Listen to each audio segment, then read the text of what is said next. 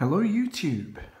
It's been a while since I've made a video, several months actually, just because I had a lot of things going on in my life and finally had some time where things weren't going on in my life, so I decided to take the opportunity to make another video.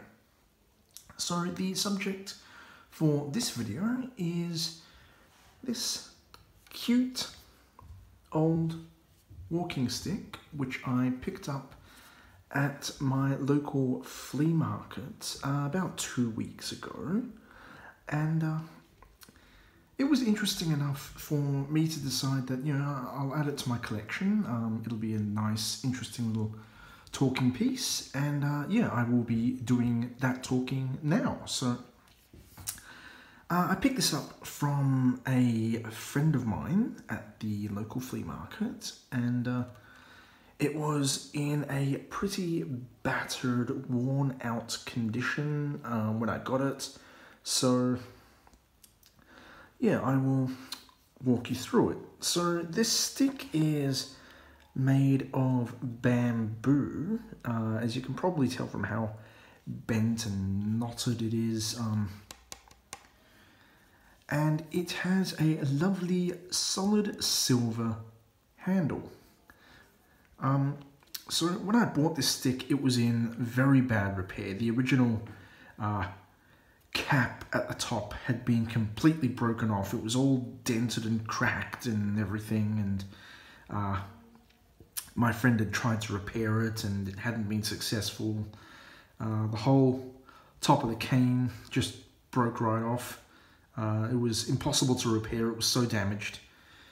So as a result, I got it really cheap, just because of the sheer condition it was in. It was basically unusable.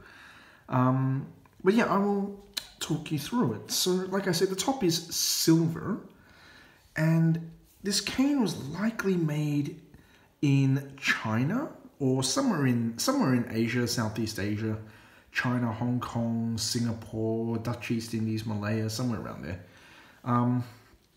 Around the late 1800s, early 1900s. And what really attracted me to it was all these little oriental figures on the beautiful silver handle collar, which is what you see here.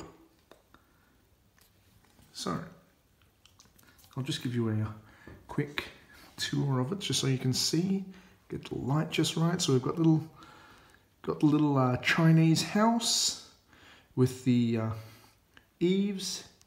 We've got the figures dressed in traditional Chinese robes with the fans and the bamboo trees. Really cute little scene, and you've got the little bridge here as well, going over the stream. It's really detailed, and that was what really attracted me to it. Was the whole oriental theme around the handle. I mean, most walking sticks you see don't have stuff like this. They have they're engraved with animal heads, or they've got the derby handles or the crook J handles, or they're silver or they're ivory, and they're usually very simply decorated. This was nothing like that. So, you know, I wanted something that was different and unique, and I thought, you know, this certainly fits the bill, so I bought it. And so like I said, when I bought it, the handle was completely broken off. This was all gone. And you could tell just from looking at it that there was no additional like T-bar or anything else that went across the top. It was just a flat top.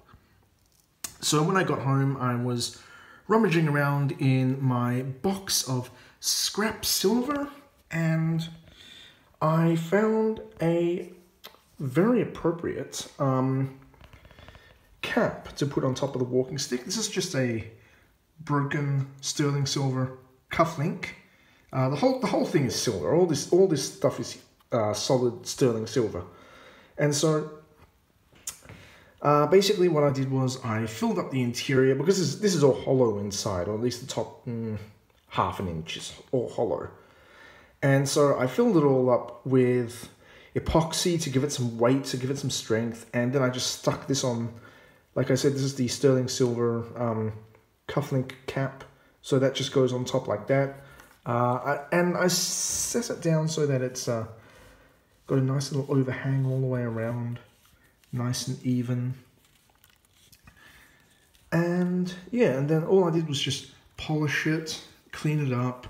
The only other repair I did was this here. This was a crack, well, not a crack, it was a chip. So I took some more silver and filled in the gap there so it's nice and even. I mean, you can barely see it. If you didn't know it was there, it would just look like any other dent. I mean, this thing is covered with dents. I mean, look at all these. So yeah, it blends in nicely and it fills out the empty spots. So I said this thing is about late 1800s, and that's because of the length of this at the other end. This is the original brass and iron or steel ferrule on the bottom. So basically this is just slipped on, hammered on, and then it's just held in with a couple of nails. So basically when people really started carrying walking sticks as walking aids, as fashion accessories, you know, around the 1600s, 1700s, the roads were really, really awful. I mean, there was no such thing as paved roads.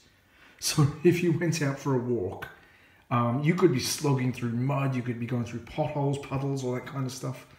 Which is one of the reasons why you carried a walking stick, because the roads were just so unbearable to walk on. You needed something to keep your balance, otherwise you just trip over. Because the roads were just so bad. There was no, you know, cobblestones, no paving stones, certainly no bitumen, asphalt, nothing like that. So you would carry a walking stick to help you walk. And because the roads were so bad, the sticks would sink into the mud and everything. And to stop the wood from rotting from the rainwater, snow, damp, mud, all that kind of stuff, the ferrules on the sticks, which is this thing here, the metal cap, the ferrules used to be very, very long. They would be, oh geez, you know, 3, 4, 5, 6 inches, 8 inches long, 9 inches long, and they would cover most of the stick all the way up to, you know, say here. And the whole point to that was to protect the wood and to and also to reduce the wear on the stick. But as time went by, as people started paving roads, started putting in paving stones, cobblestones, stuff like that, the need to protect so much of the stick started to reduce. And so as a result, the ferrules got shorter and shorter and shorter and shorter until, you know, some of these sticks, they just have a tiny little cap on the end, just like, you know, just like this. And so one way to date walking sticks is to, if they still have the original ferrule, is just to measure the ferrule. Something which is really, really long, so like, you know, 4, 5, 6 or more inches is going to be a much older walking stick. Early 1800s, 1700s, something like this, which is a lot shorter. I mean, this whole thing is about 1.5 inches, I think. And so this would be mid to late Victorian. I don't think it's into the 20th century by any significant length. I think this is probably mid to late 19th century. 20th century is a lot smaller again. It goes all the way up to here.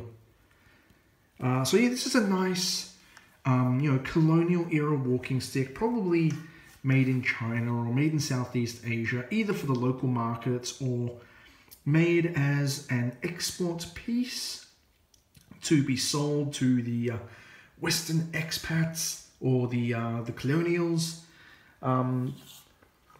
or to, you know, colonial officials, to be taken back to England, France, the Netherlands, something like that, just as a nice little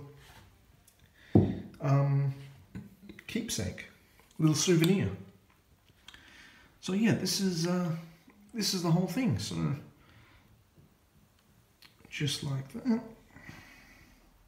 and down again. The whole thing is just under 3 feet long. This whole thing from the top here down to the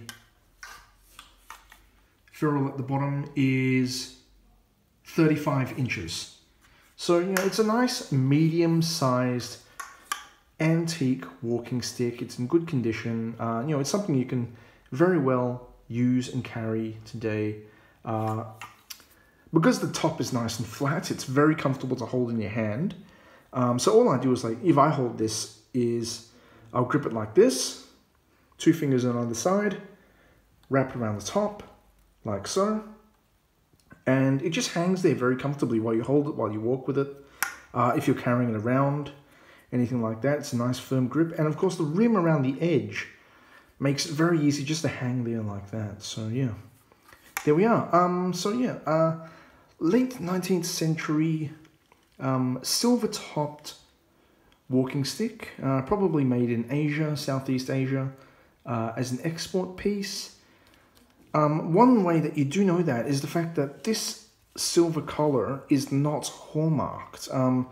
Chinese silversmiths would not have bothered hallmarking something as small as this. Asian silver and gold in those days wasn't really hallmarked at all, really.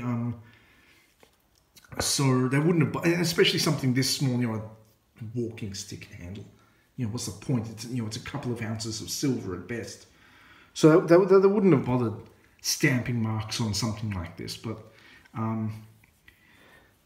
it has been tested and it is silver, and it is a lovely, lovely antique walking stick and a piece of history.